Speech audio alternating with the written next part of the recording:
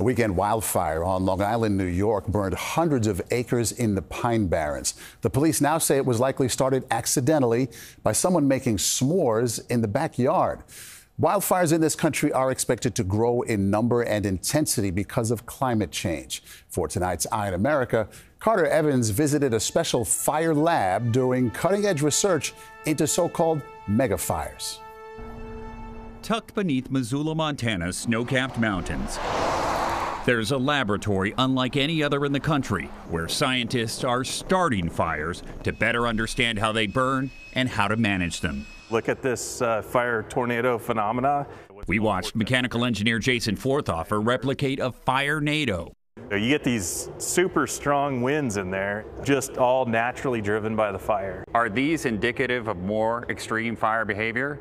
Absolutely. As that increases, I think we should expect to see more of these fire tornadoes. It's like the flaming front of a fire coming through. Exactly, that's the intent. Fire scientist and lab leader Mark Finney showed us this burn table to demonstrate how circulating air can impact a hillside fire. It's drawing it up the slope. It's drawing it up the slope.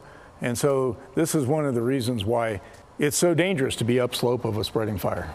The U.S. Forest Service built the Fire Sciences Lab in 1960, inspired by a forest fire that killed 13 firefighters. Today, about 80 employees are carrying on that mission of wildfire research, and they keep coming back to one controlling principle. We're part of the problem.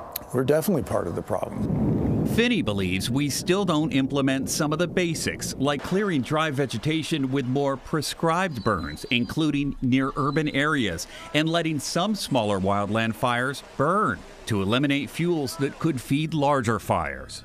The harder we fight fire, the harder we try to remove fire, the more the fuels build up in a given location. We've actually created conditions that make those fires worse.